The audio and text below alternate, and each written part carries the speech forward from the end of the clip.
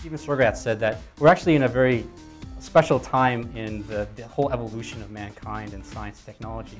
So we're in a special window where we can actually understand the things around us.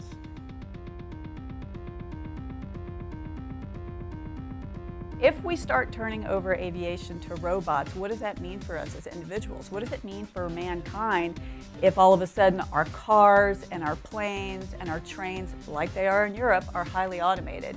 So I think it's not just aviation that's on this cusp. I think it's many, many sectors of the transportation industry, and I think it's causing a lot of people heartache because it's redefining who they are and what they're capable of doing. How many of you have learned something from YouTube? You might not have had a grandmother to explain to you. It's like, oh, this is convenient and easier than asking my grandmother or someone else. We do it all the time. It actually makes our lives better. Okay, it's not no different.